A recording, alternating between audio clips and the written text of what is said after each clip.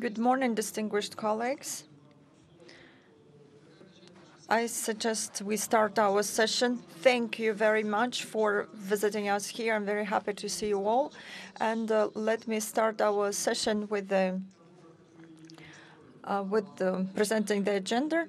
First of all, we will do some introductory presentations. What we're talking about, smart cities, experience, structure.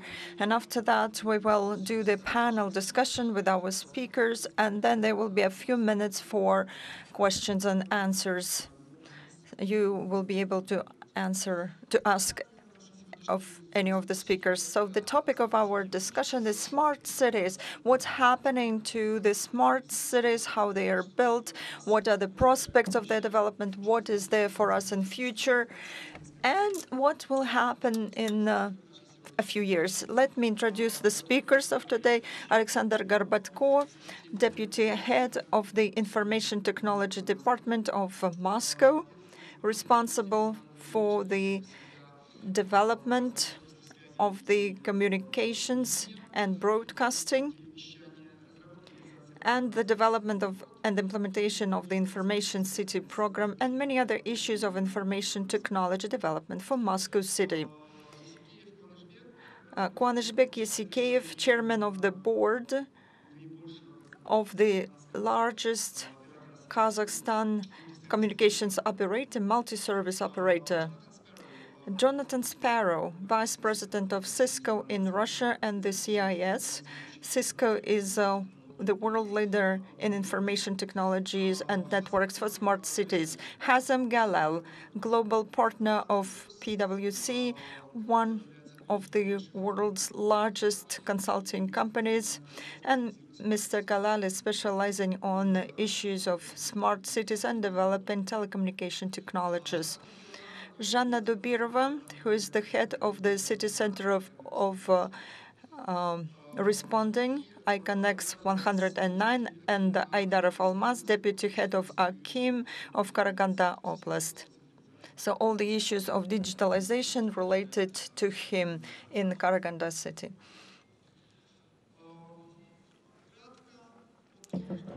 In a nutshell, what's happening now with smart cities, how they work, and what's happening with them currently. So that we define what we talk about, I would like to start with the definition, and the easiest is just to tell you about the verticals that are now exist in smart cities. When we say smart city, it doesn't mean just some abstract thing. There are specific solutions of digitalization of utilities when people don't have to carry their papers and for the metering and pay for that. So this is all digitally, automatically transmitted. When there are electronic systems, automatic systems that control the use of electricity, leakages of water, when there is a systems of early detection that some equipment is not in the best of its working condition, and there are some threats of it to be out of order soon. So it's better to do maintenance. Smart cities is the technologies that assist communication between systems of the city, between the mayor office and the management, and the citizens can do the voting and make appointments with the doctors and place their children to kindergarten just pressing a few buttons. Smart city is the safety system when a CCTV city is tracking the movement of citizens and tracking down potential perpetrators, or when there is a system of sensors does not enable does not allow citizens to do the smallest crimes.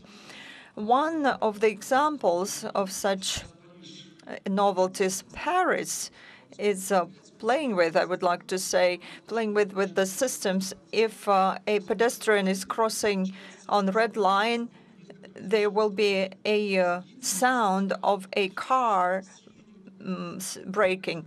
So the pedestrian will be scared, and he just sees what can happen theoretically. But the purpose is not to scare, but to show that he should not cross on red line.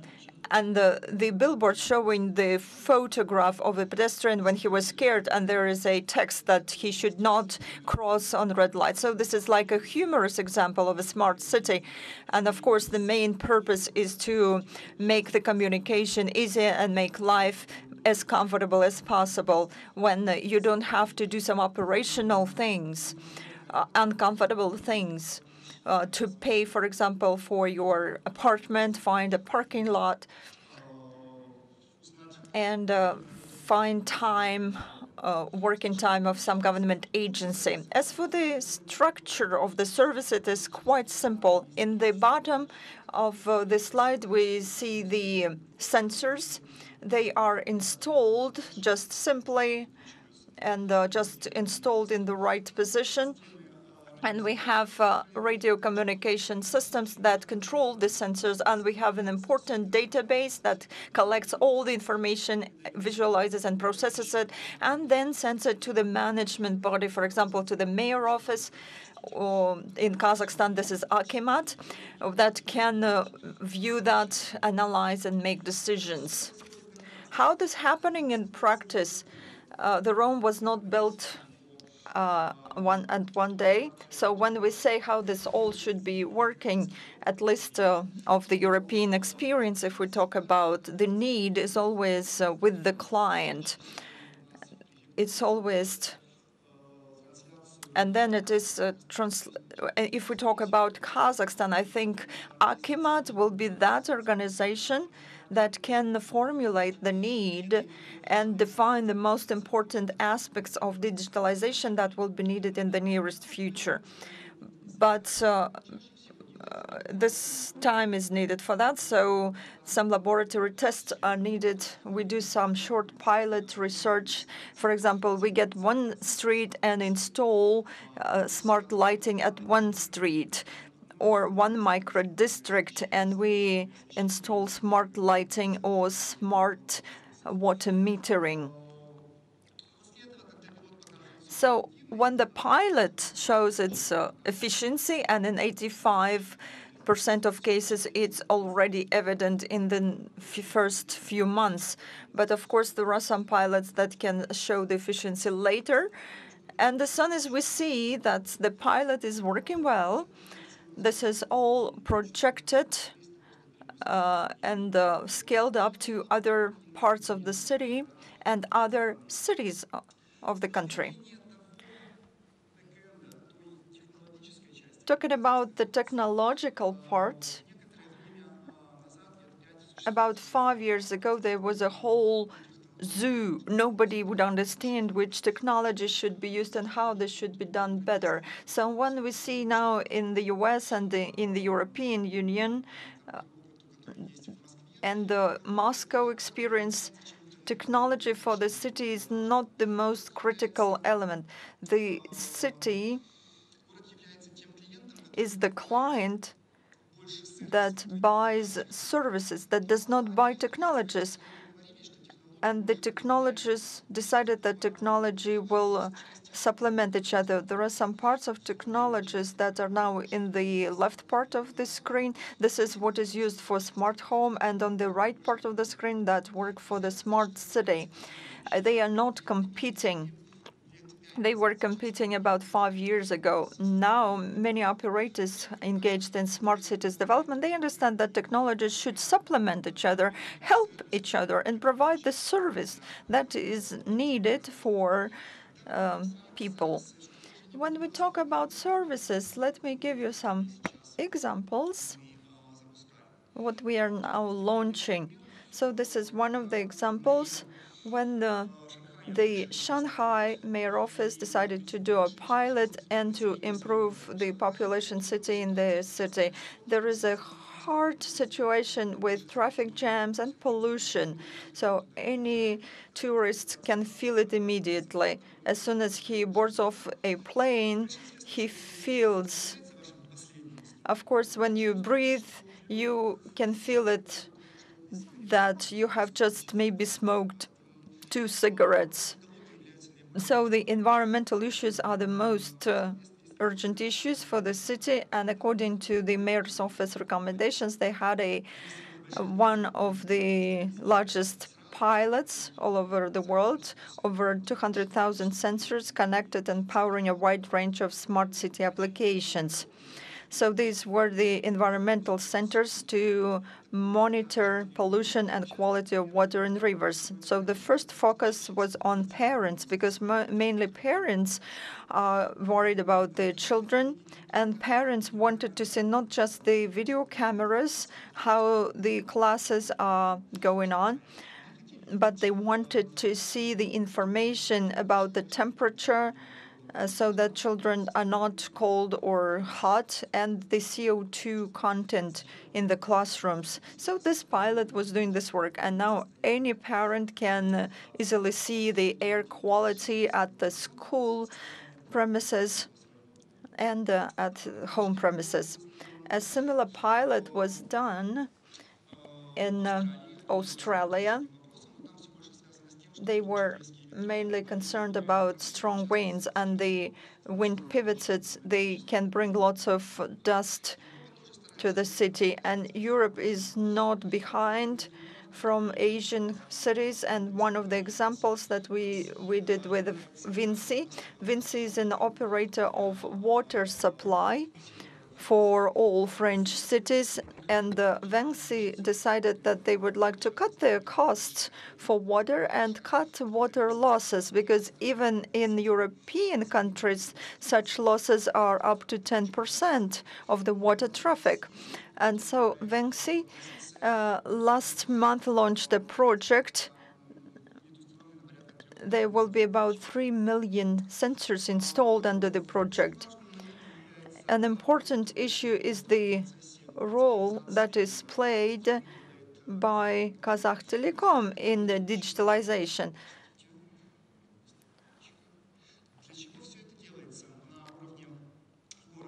Why this is all done at the city? You now see the major figures that show the efficiency of smart cities installment. And if we talk about results, even the first figure that shows that the digital safety system actually helps to save 300 lives per a million of people. So this is enough already to launch the digitalization, make it a priority. But there is also economics. The statistics in European cities, smart lighting saves about 60% of the city costs on lighting. So the lighting at night, if there are no people, it makes the light dim. If that sees a car, it puts on the light on all the street. And if there is a pedestrian, they put the light on the nearest 300 meters. And as for the water use, in those EU systems where we introduced the smart water use systems, we can see that the water consumption decreased by up to 60 liters per person. So 5 buckets of water is used less than before. This is a great financial result that can be very important for its city. There is a really good savings of resources. And if we talk not about abstract things, but about the financial situation, for the city with 3 million people, on average, smart city will bring the revenue of $53 million per year. This is the practice that we're just going to see in some European cities, and that was confirmed not only by theoretical estimations, but by practical figures. An important stage is what Kazakhstan is doing in digitalization. Kazakh Telecom is doing a lot here that made it possible that in all CIS countries, Kazakhstan is second in developing digitalization. Last year, 3 major cities were covered, and the infrastructure was developed for a smart city. This is Almaty, Astana, and Shymkent. And this year, it plans to cover 16 more cities. So the rate of growth is quite big. Knowing about other statistics of other CS countries, we can see that second position is very much ahead than the third. What is important that we have chosen the right strategy of digitalization, because if we look at the world trends, that we can see that the growth will be quite fast, that out of all the services that are now developing actively, we can see that digitalization is the major international trend of IoT development. So digitalization is the area that gets the major investment, that gets the major focus from suppliers and the mayor's offices, and what is expected by people in the cities to improve their living standards. Speaking of cities in detail, the traffic takes the most important place for the citizens. When we ask big cities, what's the biggest problem? They say, we are fed up with the traffic jams. Sometimes it's the light. Sometimes we have to write down the numbers from our water meters. We're used to that. But the traffic increases all the time, and people are worried about that. So optimization with the city traffic, it gives economy to life. So it will allow people to save time. The bigger the city, the more time a person spends in traffic. I would call that a problem with transportation. For drivers, it's a problem. For people, for citizens, it's a problem when they wait for a bus. They don't know whether the bus will come or not. Maybe it will come in 15 minutes, but actually it will not come in 15 minutes. But the data is not taken from the bus itself. It's the data from some database, and it's these data is stationary. So Paris administration was blamed that on electronic board they just the numbers that they gave, they were wrong. So there is no point in that digitalization. So there was a scandal, and the administration apologized. They said it was temporary, and then they installed some sensors on the bus. So when you now look at the board, arrival board, these are the data taken from the bus directly. Very important place is about lighting. When we talk about income from lighting, it will grow. These data were just numbers for me on paper, but these are McKinsey numbers, and they mean a lot. But first time we tried these numbers in Amsterdam, in the suburbs of Amsterdam, we did a pilot version of the project. They said that they repaired their lighting light lines, and they didn't want us to intervene. But we have suburbs, so you can test on the mouse, so to speak, on mice, so to speak. So they saved 60% of the energy cost, and the NPS factor that they looked at in terms of how the population felt from this innovation, and it showed a very significant better attitude towards the administration from the people. So because the light people see when they leave their houses, they see that the money, where the money is going, but when they leave the house, they see then with the innovation that only the part that lights up is where they are situated. Then there is smart parking. Smart parking will generate a lot of money, and in Almaty or Astana, there are places where you can park for free. In Europe, there are none. You can have free parking only in the area near your house. If you go to the city, it will be paid. It can cost a lot, it can cost a little if you decided to park in downtown, but the parking gives a lot of money to the city.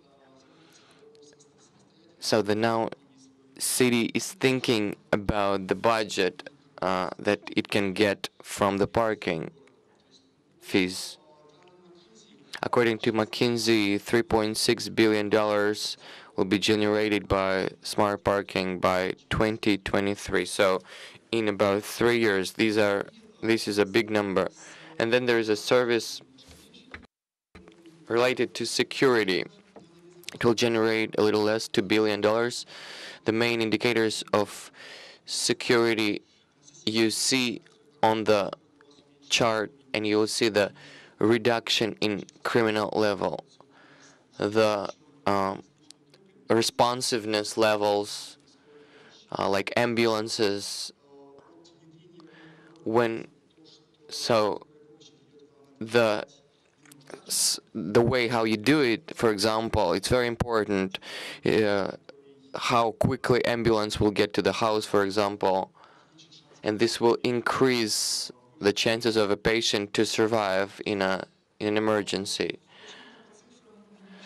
I think that's it in terms of numbers.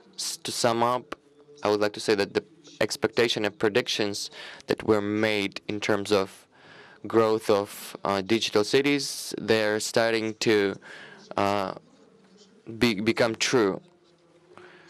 There were some mistakes, but mistakes were to do with expectations, because it's hard to measure the temperature in all hospitals, in all cities. So, because every city has its own features. In some cities, parking is important. In another city, other questions, for example, automation of communal services are important. As for the trends, we see the growth of internet, growth of investments. Smart cities is defined by the investments. All these predictions, McKinsey and other agencies, were correct, and this trend continues into today, and this is proven by the pilot projects that we have already launched in our cities. However, theory is a cool thing, but I would like to get into practice, to get to more interesting things, and I would like to find out if we can try them in practice. Alexander, I have a question to you, as a person who already built, with his hands all of that in his city. According to your opinion, how digitalization simplified the lives of Muscovites and in terms of management in Moscow? Hello, everybody. Thank you for the question. Moscow has become the leading city and is competing with the largest cities in the world. Last year, according to UN, Moscow became the first in terms of digitalization of electronic government. It's not just the government, it's the digitalization. So what is a smart city? It's a smart city that is comfortable for living. Who is a citizen of the city? The cities are becoming bigger, and the main resources of the city are the people, citizens. They live, go to work, they drive revenues. This is a big ecosystem that helps us introduce electronic service, simplifying the lives of Muscovites and giving opportunity to citizens to spend more time not on some routine, mundane things, but on improving their education skills. The companies that are investing in Moscow, they like to work there. It's a good direction for them. Electronic services that simplify the investments, and they help Moscow grow economically. Convenience of work in Moscow, the service that is provided, that is aimed at simplifying the process of business, and each employee of the company allows to attract a lot of investments and grow commercial companies in Moscow. So what should be the driver? Who decides what the city needs? It's not a simple question. In Moscow, there are many departments. One of the central departments for Moscow, where I work, is the Department of Information Technologies. More than 2,000 employees who invent and implement on a daily basis information services in the city, three directions: citizens, business, and digitalization.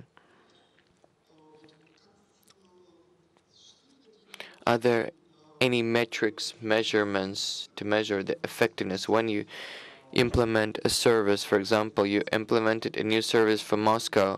How do you measure that? Do you measure some consumers' reactions? Do you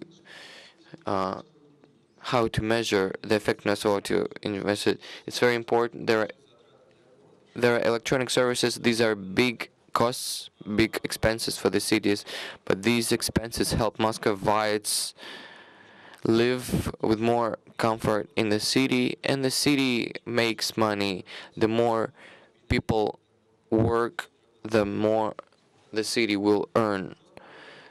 There are indicators, and it's not technological, they're functional indicators. For example, system of surveillance, it's not a number of cameras. We have 170,000 cameras in all entrances, in all neighborhoods, but it's also the indicator of how clean the city is, how quickly the trash is taken out, so which allows to effectively control this system. Also, organization of traffic. For example, this system,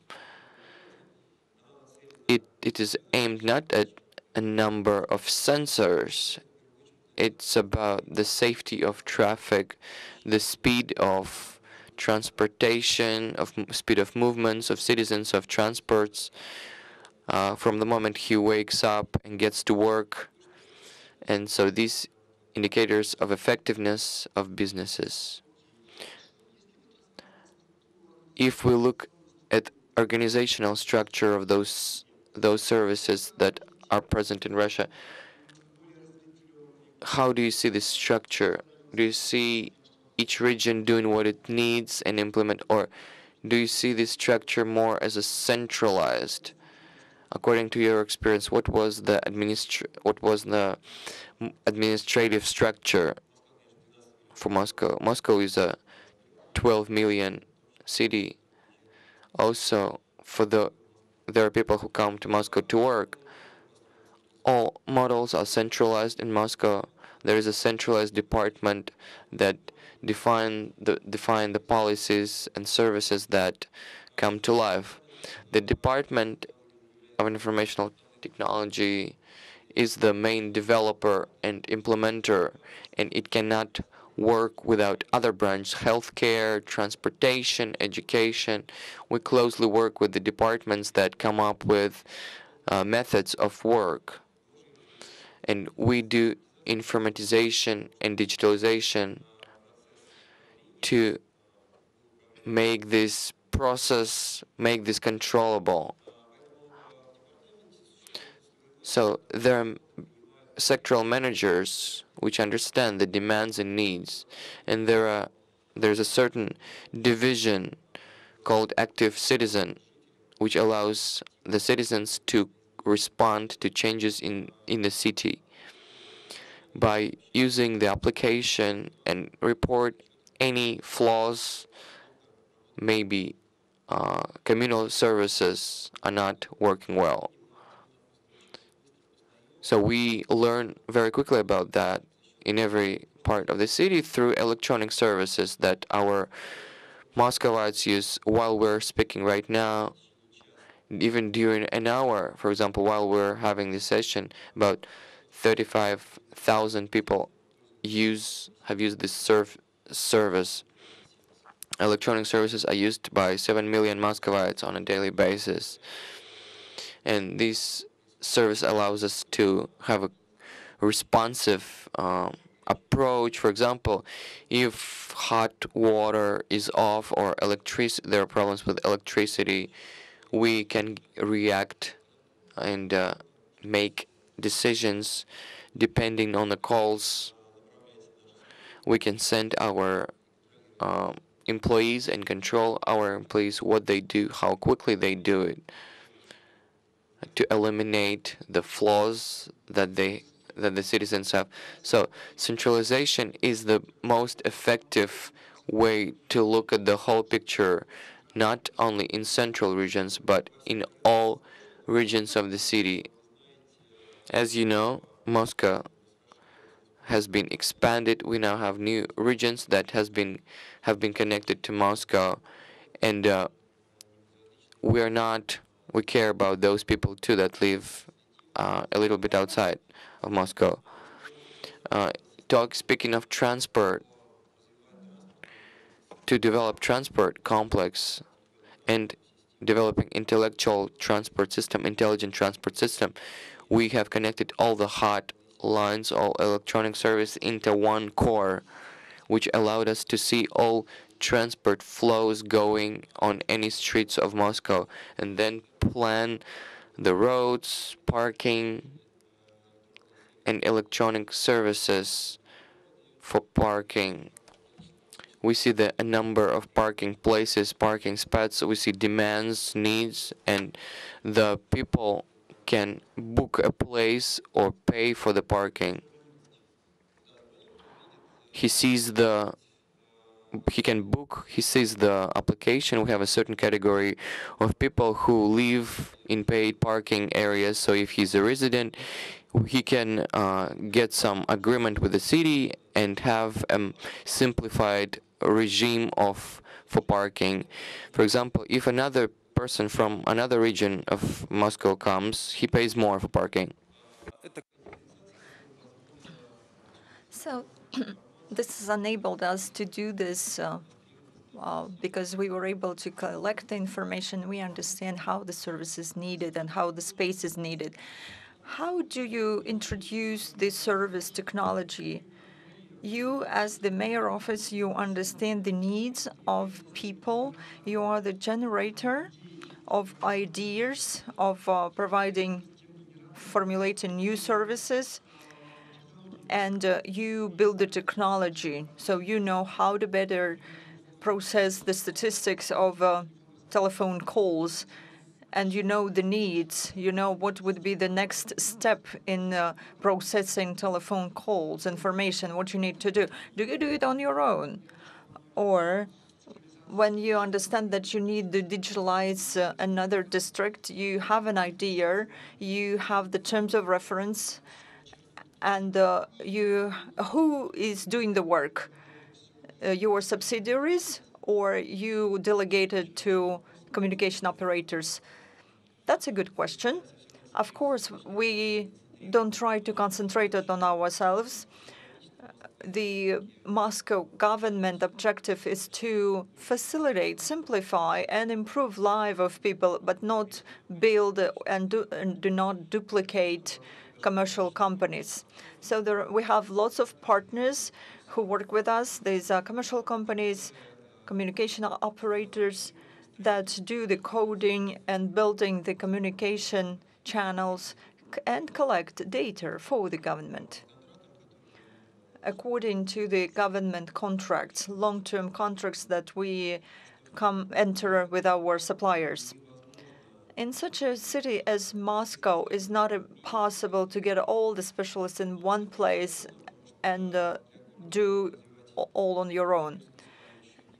So we need to develop also businesses, and we invest money into businesses, and we understand that these are the jobs, and the living standards are improved, and we improve the financial turnover in the city, and the city collects more taxes.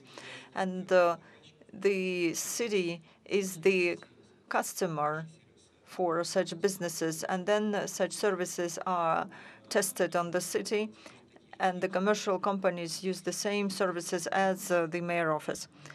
And I used to live in Moscow. Could you tell me who is the executor? MTS, Билайн, and Megaphone. We try to support the competition, and of course we can get the better price through the competition. But of course, all the largest operators work with us. Rostelecom, Megaphone, MTS. In Moscow, all infrastructure is owned by MGTS, and working with all the operators and making contracts with them. And we are developing the service model when the cameras are not owned by the city, but we control the quality of services in Moscow and the SLA services provided by operators. And we fine them if we see bad quality of services. Operators find it very comfortable to work with cities because we have long-term contracts with them, and operators invest in the city and develop, for example, medical or educational systems for CCTV systems. And operators find it profitable to invest in the city because the return on investment is guaranteed if the service is high quality. And the providers also do the engineering support. For example, how we did the video surveillance service. This is not just the network of cameras. We understand that the cameras are in the housing, and operators had to modernize their networks. And now every citizen in every apartment has a optic fiber. And operators were able to provide the digital TV, telephony, and broadband internet to every Moscow-wide. Okay, now that's clear. But what's happening all over the world? Jonathan, can you tell us about Cisco experience in the world? What's happening in digitalization in other cities of the world? Thank you.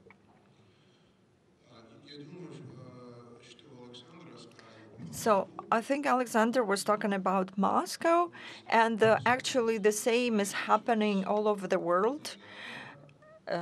Smart cities is an important element, I would say, for every city administration, especially of the largest cities. Why it's an important element? Because what's happening now in the world, this is a global fight for talents. At every city, every country would like to have their population as talented as possible that supports the development of the city and the country, and that people who live in the city would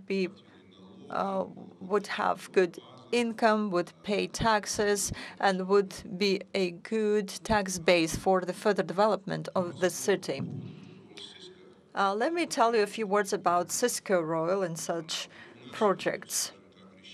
We don't have solutions for smart lighting or smart parking. Our focus is infrastructure for data transfer, for storage data, and for cybersecurity, and for protecting IT systems.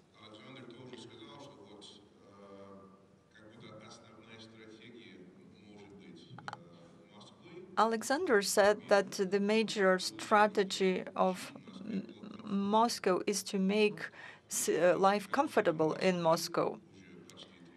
And since I've been living in Moscow for 30 years, I can say thank you very much, Alexander. First of all, we are not just partners, but also a Muscovite, and I feel the quality of life, the better living standards. And Barcelona is another example. It's a well-known city for its digitalization.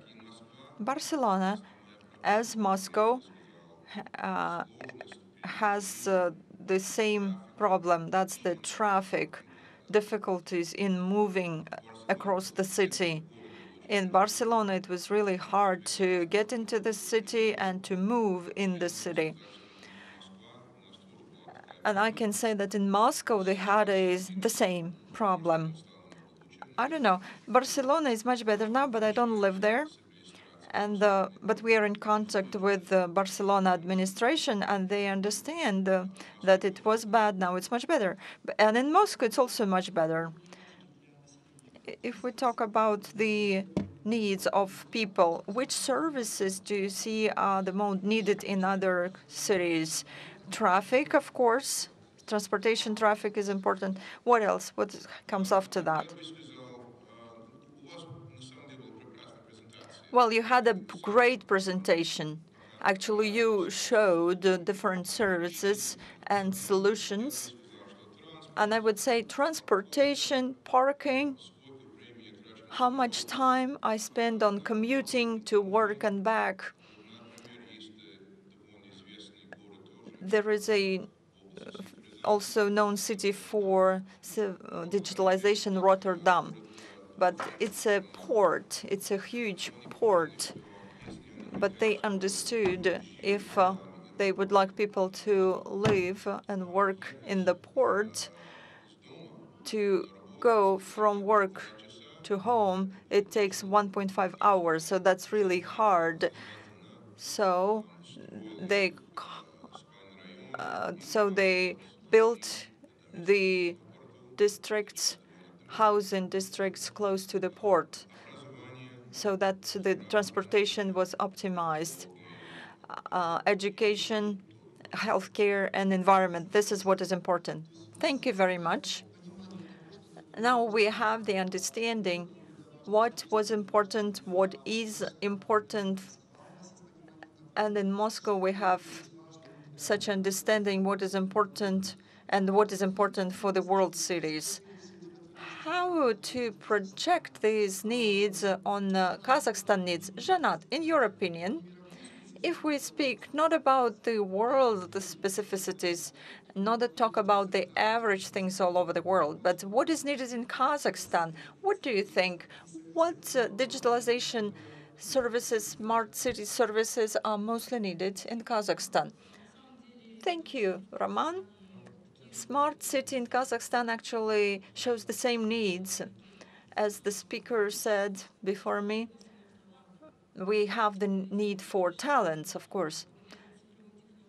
Currently, due to digital technologies, people are better informed. They have access to technologies and social media and different sources of information. And thanks to this good level of information, their requirements are higher now. And the akimats, the city administrations, need to build the communication with people better and get the feedback better to fill in the needs and ever-growing needs of people. I would like to give an example what was done in Nur-Sultan.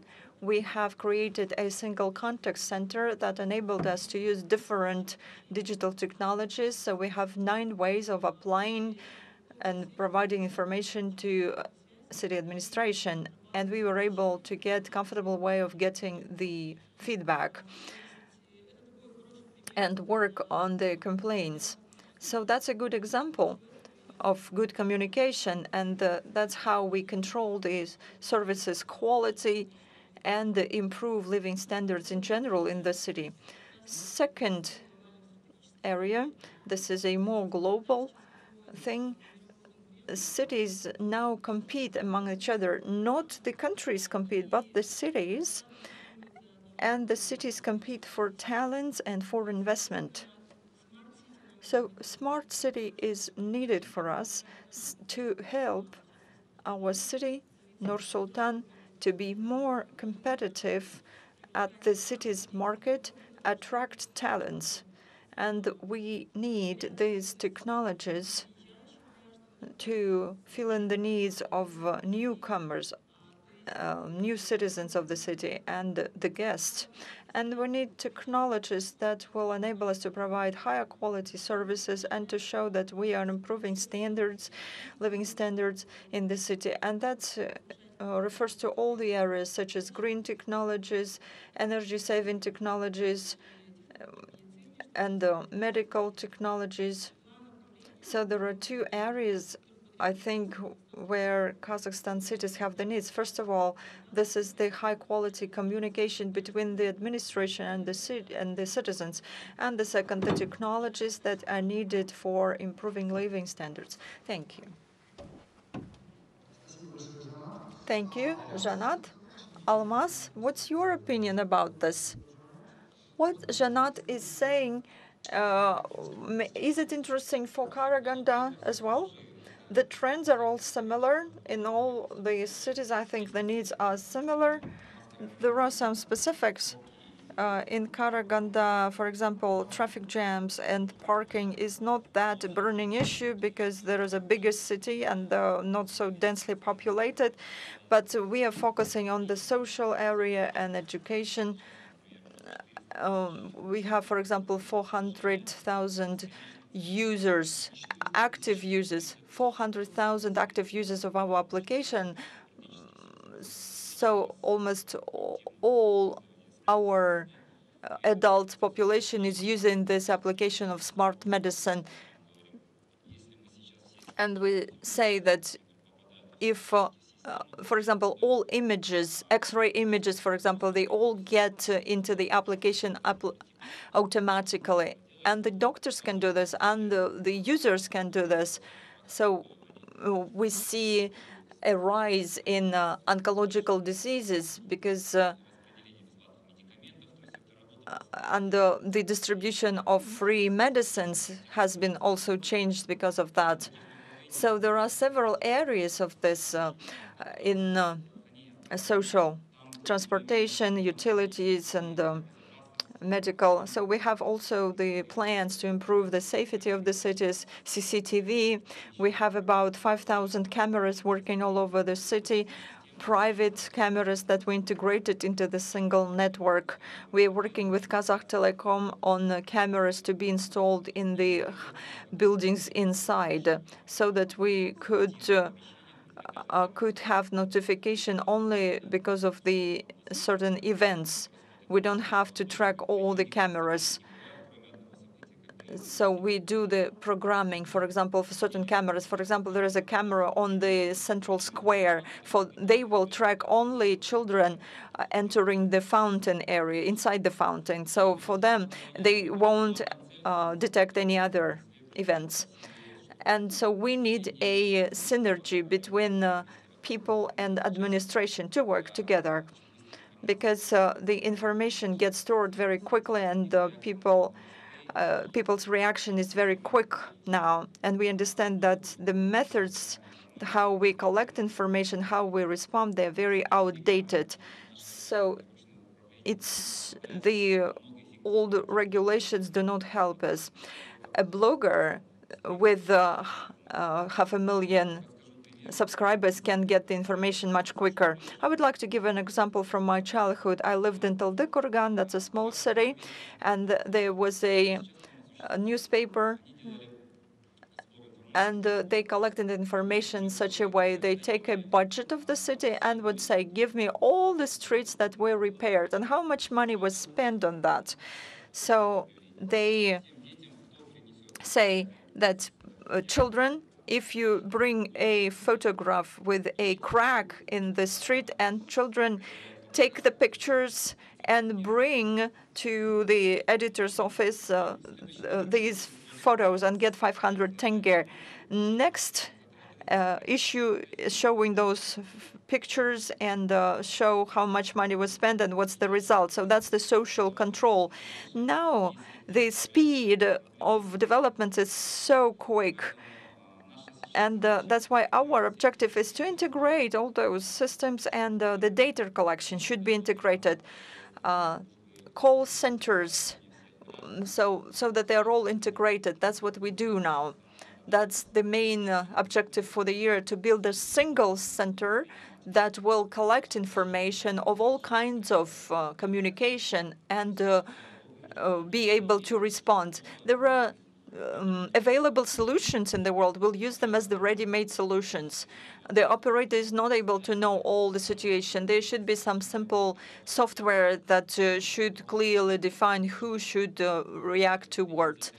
And as the Moscow colleague said, we need just to track the trends and to see what is important.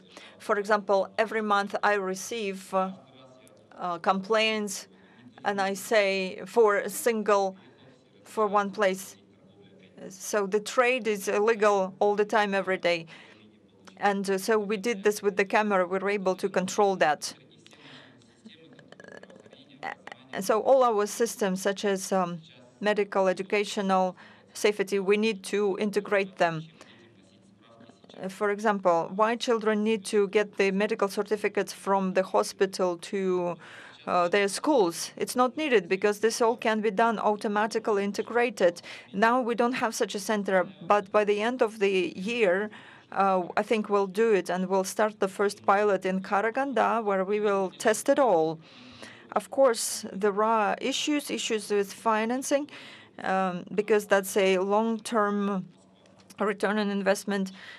And if Moscow can spend a lot of money, but Karaganda is not that rich, so step by step we should be installing these services. Of course, we have the issue with the IT professionals and industrial IT professionals. Industry has to buy ready-made solutions, and they install them here in launch, but they lack people. And even children at schools are not able to do something with their hands, and we lack engineers. Children lack interest to learn something manual, to do something manually. And even teachers are not available. I don't know. Before we had such a lesson, but now industrial enterprises say that everybody can read and write, but they are not able to do anything by their hands manually. So I think we should improve our education. We should get back to some training what we have lost. So the major objective is the satisfaction of people. We will understand where we focus too much and where we need to concentrate our efforts on. In medicine, for example, we know now where we have problems in healthcare. We're in the initial stages there, and it allowed us in certain hospitals to get to #1 places, so we can provide better services now, and we understand now better. So these are the main trends. In the speeches of last two speakers, we know that in Kazakhstan there is understanding that there should be a centralized body that understands the needs and demands of citizens and forms technical base to satisfy the services. Konishbek Baklibekovich, you built networks, and you're the first country in CIS countries, Kazakh Telecom, build its own networks. So how ready is the company to provide these services by local administration? Do you see the vision how it should happen? Well, let's start. Why are we in this market? This question always comes up. We're a big telecommunication company. Smart city market is very interesting. We showed you statistics for parking, statistics for other services.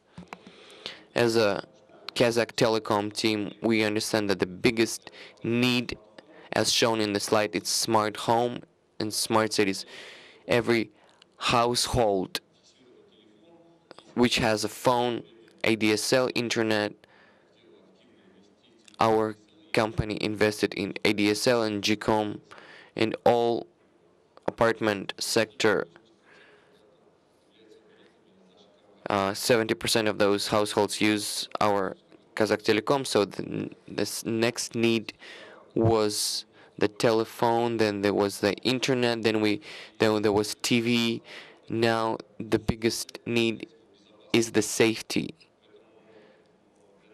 So for us, it was very important. 2 years ago, we started a big project called Camera in Every Apartment Entrance.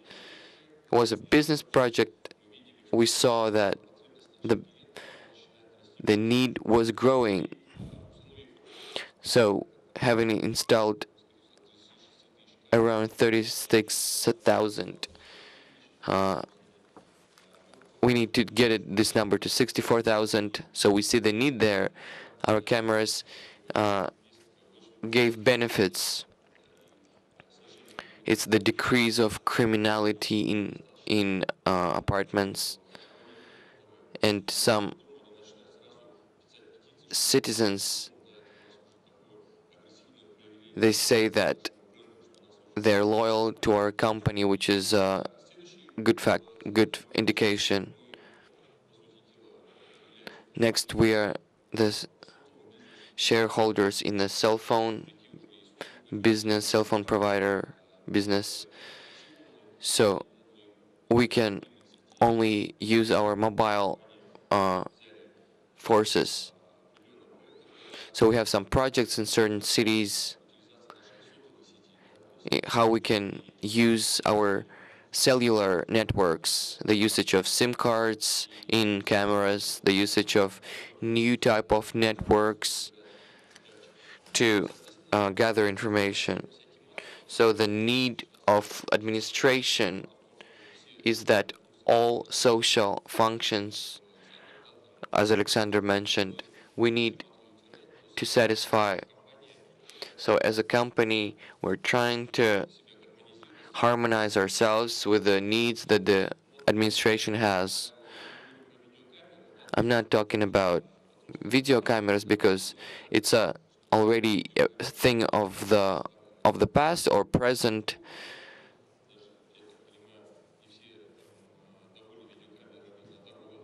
And people are not happy with the cameras on the roads because they get tickets sent to their homes. But the criminal level is decreasing in public places. The investigation, it also helps with the investigation of big crimes.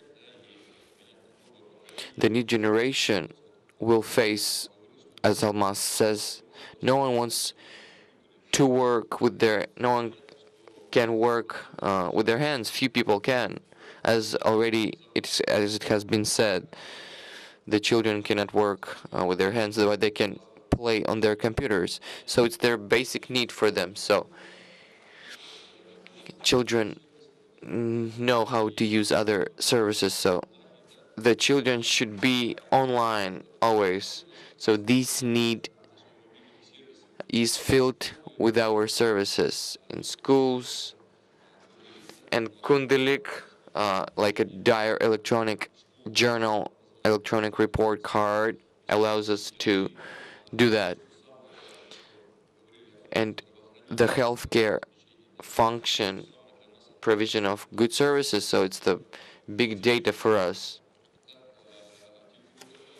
As a telecommunication company, we have clear understanding of the needs of the citizens, needs of the Akimat's local administration. So every year we try to satisfy those needs. I think for us it's one of the biggest priority. It's to not only to provide basic services, but to provide big digital services that you can get from our network. Thanks very much. What services do you need? Do you think when we launch a service, when Akimat local administration has a need in a services, so the introduction of this service will be very costly, so we will need some funds. So this service is not a communication, it's not directly communication service. It's not a major business for Kazakh Telecom. As Alexander already mentioned, we're attracting investments or we're using the budget money. Do you see any opportunities? So should budget be the main thing when we think about the needs? There's a trend in the recent years. The private public partnership, it shows the investments that go into some sector. The very interesting case was the storage services. State controls, for example, the consumption for the next 5 years, as in Moscow. There's a group of investors that is motivated to provide these needs, to meet these needs, and to invest. Same goes for Kazakh Telecom. We do projects in some areas. In some schools, we, for example, set up some lines, and we know that this will cover the needs for the next 4 or 5 years. Also, there are some services like Sergei cameras. These are the basic needs. They're automated.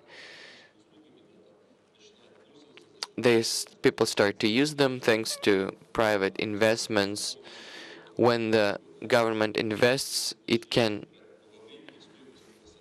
exploit, of course, and the cost can be higher than if the investor would pay. But they get a guarantee. So this is a trend in Kazakhstan. This is the main driver of smart city development.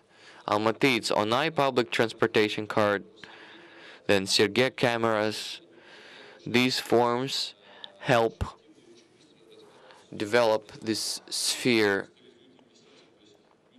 and it shows the investments. The person that comes, an individual, he will come there and he will invest to get guaranteed revenues in the next 5 years. Thanks very much, Konashbek. Very interesting information. What I'm interested in is Mr. Hazem, when you were introducing smart city for Dubai, which is big city in the development of digital industry, they make huge steps. What was the role of the operators? Is there a need in cellular networks? Is there a need in is there a need in new services? How do you structure that? What's the operator's role in that?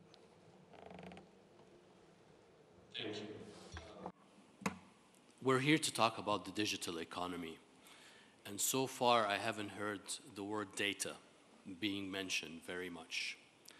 And I think when we think about operators, yes, connectivity is important and all of that, but the biggest asset that operators have is how much data they actually have about the phones and where we go and what we do.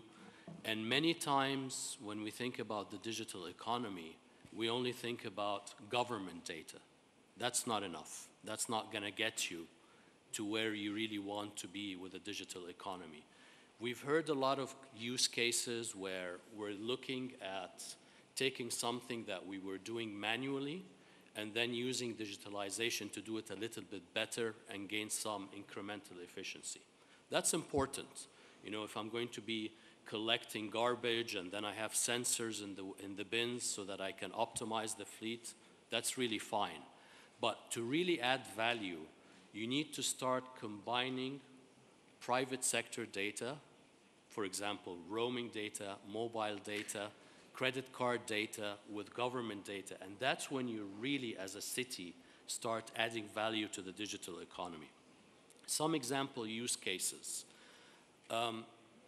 Dubai right now, and we've been working with them on the strategy of the private sector data use and the policies associated with this. And we identified, together with Smart Dubai, which is the central body in the city overlooking what all the other verticals do, a few possible use cases that use mobile operator data. Dubai is built on tourism. It's very important for its economy.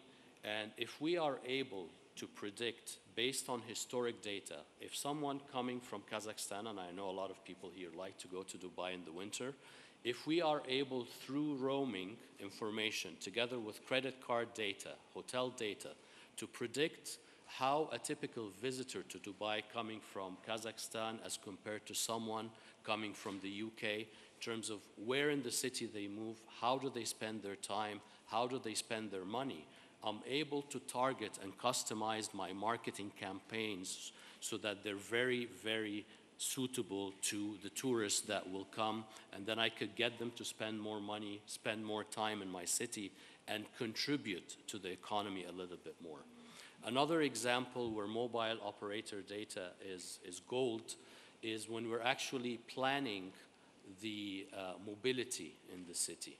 If I'm able to combine roaming, the data from mobile operators and see how people through heat maps move around the city, and I am also able to combine this with car share riding data from Uber and the likes, I am able to better plan my roads together with the real estate data that I would have from the real estate developers, and I have my own city plan expansions. I'm going to be able to better plan my roads. So we are talking about something where I'm combining multiple data sets from different sources. Again, think about what are some of the automotive vendors are doing right now. They're thinking about combining all of this data together with sensors, so that if the driver is able, actually, we're sensing constantly how good the driver pulse is, and if there is an emergency, I could also alert the driver, alert the ambulances, and so far. So I really want to take us to the next level, to think about not only taking existing processes and doing them better through technology, but starting to think about wider sets of data, including mobile operator data, and think about how we can create new things, do different business models, create more value to the economy. Спасибо большое, господин Хазем. У меня остался вопрос к аудитории. Есть ли у аудитории вопросы, которые... Thank you very much, Mr. Hazam. Are there any questions that the people from the audience want to talk about? Are we going to get a mic?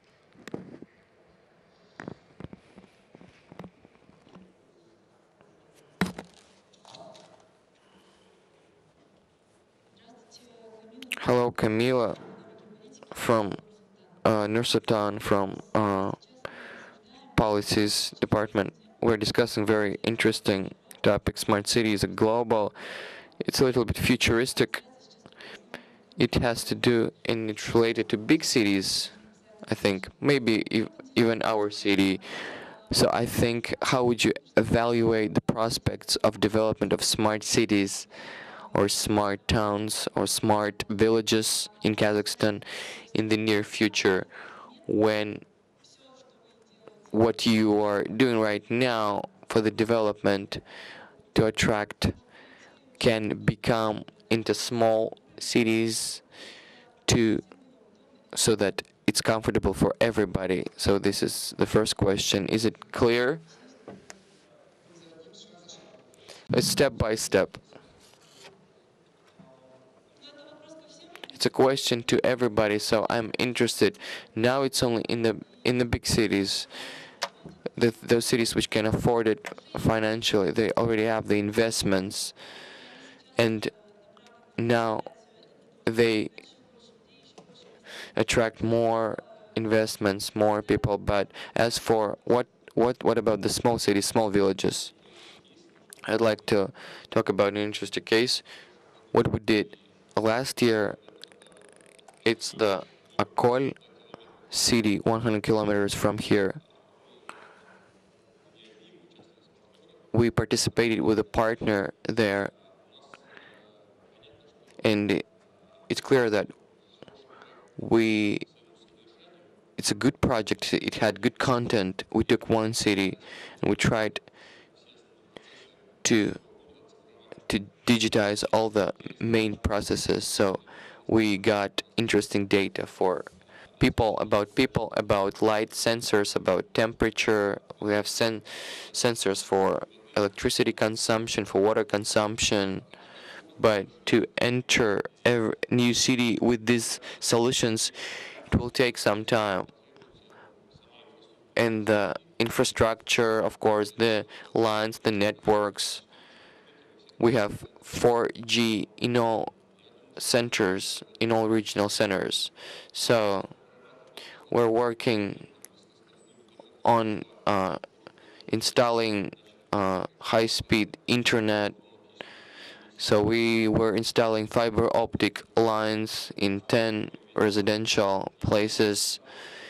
So there are about 2.4 million people will get access to broadband internet. So in the next 4-5 years, it will trickle down to regional, then to trickle down to villages.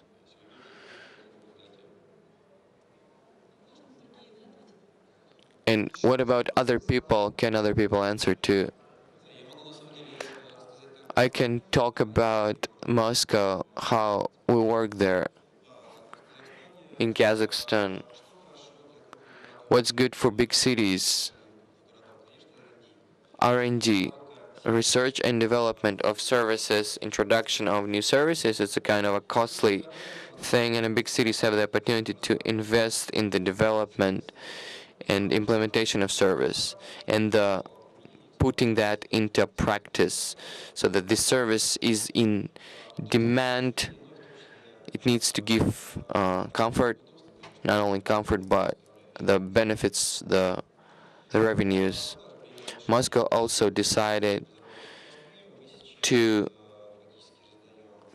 use those services in regions, also different cities of Russia.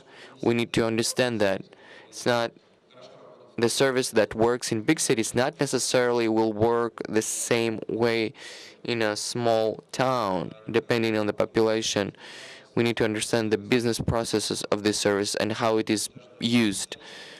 The presence of specialists that will maintain the service, it's a problem in small towns. But in Moscow, we are moving in the direction of partnership. We have operators, then they provide those services in the next years. So these services will be provided to small towns where they don't have technical specialists, but they can get service not from a big city, they can get a service from a big operator, and this will be faster. The role of big cities is very important. Distinguished colleagues, we have a situation when we run out of time, and so I'm sorry that we were not able to listen to all your questions, and I would request you to communicate directly with the speakers to ask your questions. I will be available here the whole day. I'll be also happy to answer any of your questions. Before we finish, I would like to inform you that there will be one more interesting session today that will be focused on cyber sport. And you can see in the agenda where it is located. This is very relevant for youth, and we understand that it will be very interesting. And I invite you to this additional session that will take place today. Thank you very much to the speakers. Thank you for your great presentations. You have the materials that the organizers would like to leave with you. Please take them with you. Thank you. Thank you, and all the best.